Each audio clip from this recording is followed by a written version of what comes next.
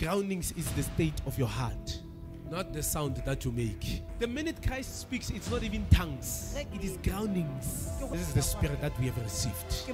And it's in us. It will long for the Father. It will long for the Father. Father! Father! Why have you forsaken me? It was that cry. You're not sharing. That is why yesterday I said it's not that the Father was no longer with you, but that spirit, it longs for the Father.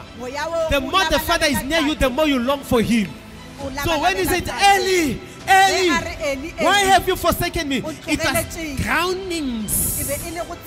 They went further. They hear him saying it is finished, but then he's still crying. Why, Lord Father? I'm not hearing what I'm saying. The most stupidest person is a person in groanings.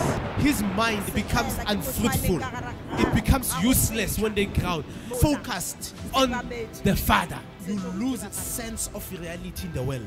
You forget that you are married. You forget that you have kids.